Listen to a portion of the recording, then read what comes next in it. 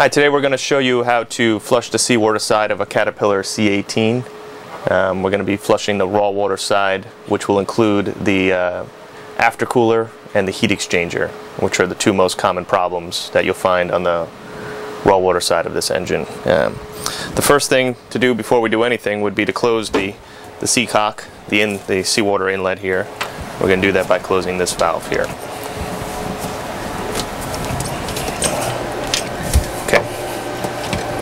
Now that the seacock is closed, we've isolated the system from the outside of the boat. Following it up, you'll see the sea strainer, which will then go up to, we've already disconnected it, but it would come to the raw water pump. Now, because a raw water pump is a positive displacement pump, you cannot push water past it, so we need to remove the impeller.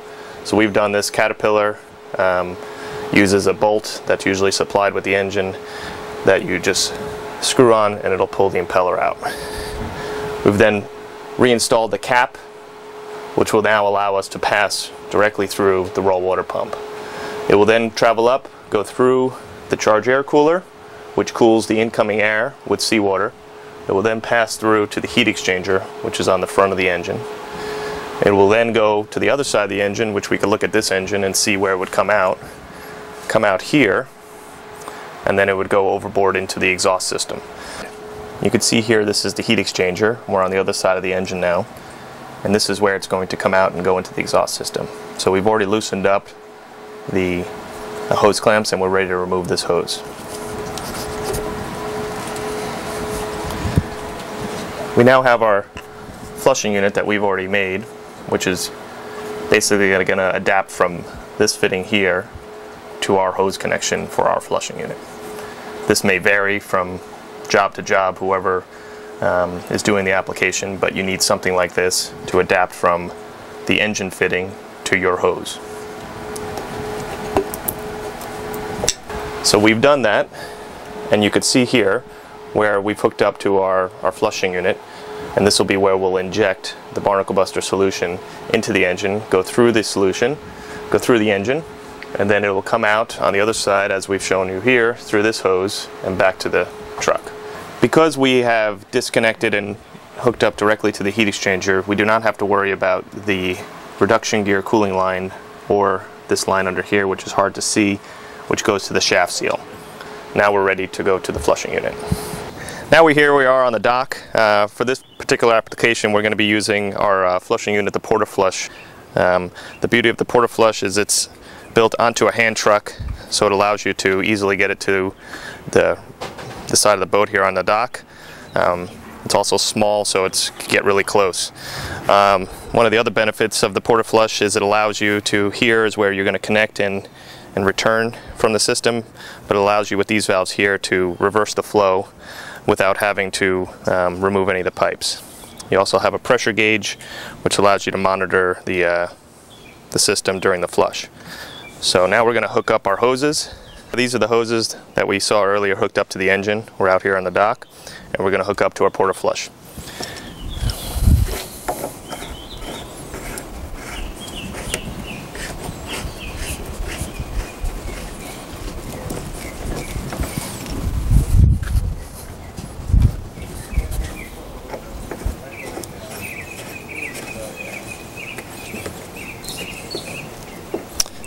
Based on the position that we have these valves in, the pump is going to bring the solution up, and it is going to pump the Barnacle Buster solution out from this hose through the engine. It will come back through this hose and then come into our tank.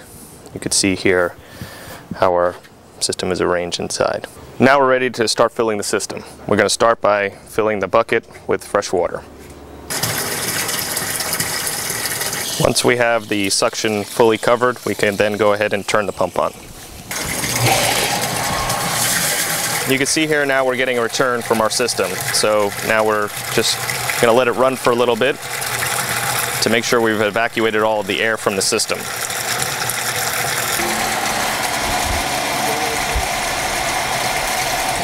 One thing I like to do is note the level on the side of the tank and a relation that you can remember. If you could keep an eye on this for a couple minutes and you notice that the level has not dropped, you can tell just from standing out here that there are no leaks in the system, as you're not losing any more water. At this point, it tells me that we're ready to introduce the Barnacle Buster concentrate into the solution. The dilution ratio of Barnacle Buster concentrate is 4:1, whereas 1 gallon of concentrate will yield 5 gallons of ready-to-use product.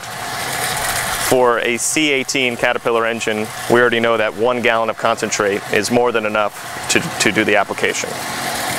We've ensured there's no leaks, and now we're ready to just pour it in.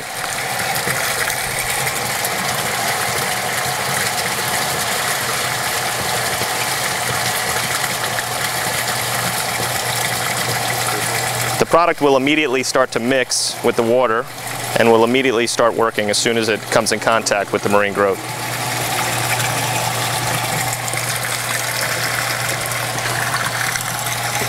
As you can see immediately, the Barnacle Buster solution is changing color. It's gone a very dark brown. This is an indication that this engine is in need of cleaning.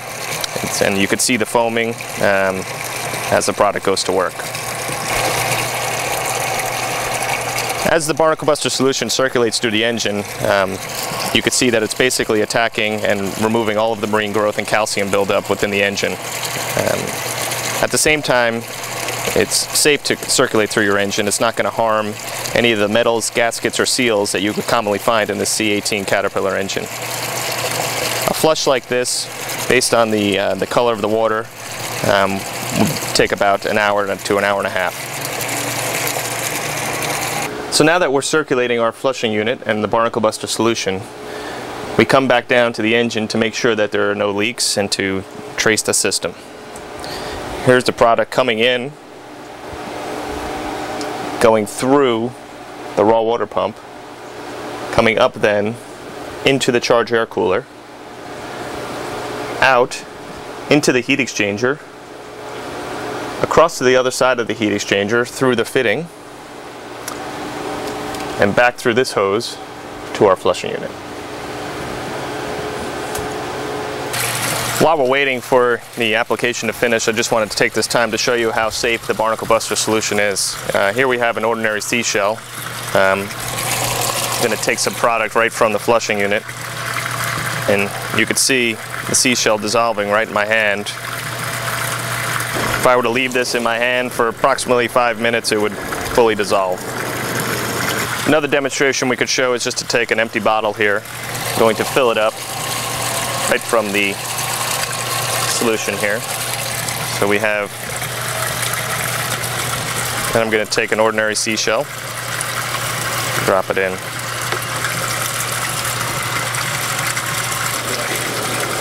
Another point that we can make by doing this demonstration is a lot of times we get questions on, is my product still good?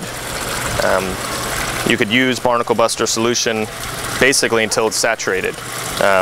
So a good way to check if you do not have a pH meter would be to do this test with a seashell or a calcium-based rock. Take a small sample, put it in, and if it's still bubbling like that, your product is still good, and you could use it on the other engine. If you were to see very little bubbling or none at all, you would know that the product is fully saturated and needs to be discarded. So now here we are halfway through the flush, and what we're going to do is reverse the flow. The Porta Flush allows us to reverse the flow without having to disconnect any of the hoses. We could just simply turn the pump off, reverse these valves, and that's going to reverse the flow through the engine. This is an important task as it allows you to backflush the engine, so if there's any debris that cannot be dissolved, such as a impeller, blade, or some other foreign material that might have gotten it into the engine, it's going to end up in the bucket here. So we'll first turn the pump off. We'll swap the valves.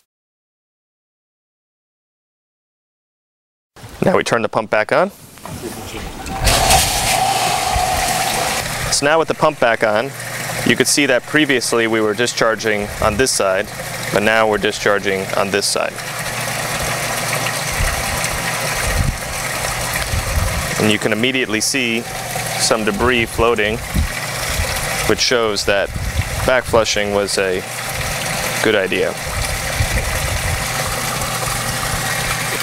Okay, now we've completed the application and we're ready to do our freshwater flush. First thing we do is shut down the pump. Then we're going to remove the return hose. And then we're going to put this. Now we take a water hose and we put it in the bucket and turn it on.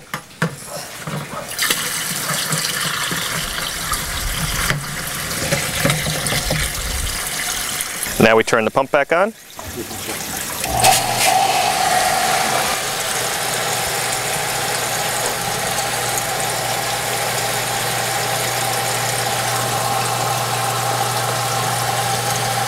We're going to watch the overboard until it becomes clear.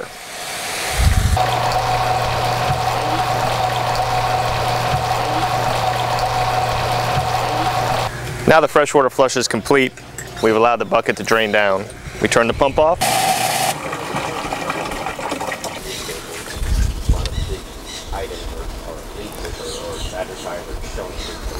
Then we remove the other hose. That's why it's better. And now we're ready to go in the boat and disconnect.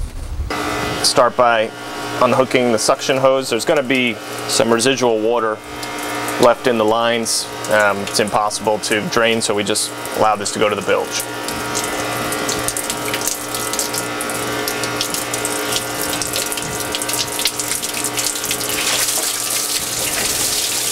Now that the hose is removed, we can remove our flushing point.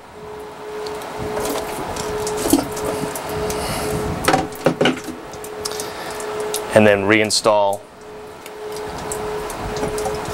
the water line coming from the seacock. Now that our hose is reinstalled, we're ready to take the cap off the end of the seawater pump and reinstall our impeller. Now you can see it's always a good idea to take a look in here, feel around, just make sure everything's in order. Now that we have the impeller out, it's always a good time before we reinstall it to take a good look at it to make sure it's in good shape. As long as there are no cracks on the impeller, this impeller is good enough to reuse.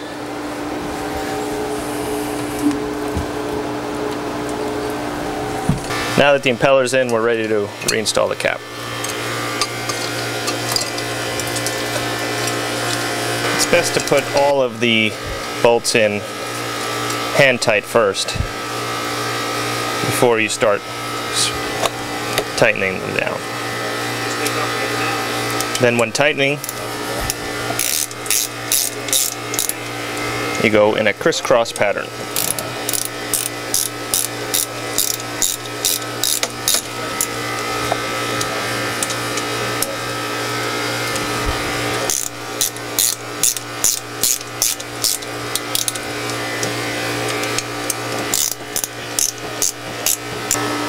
And now we're ready to remove the discharge side.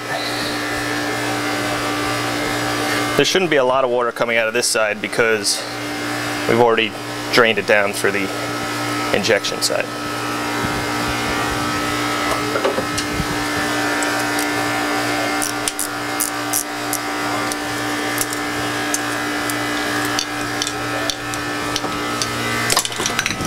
We then just reinstall the discharge and tighten the clamps. Now that the engine is reassembled, we've opened the seacock back up and everything's back together. We're ready to run the engine to make sure that there are no leaks.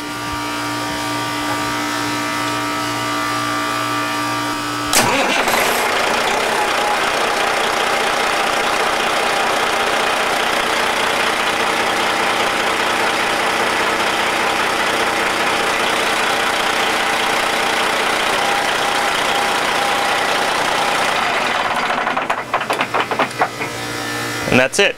Now we've successfully cleaned the raw water side of a C18 engine. Thank you.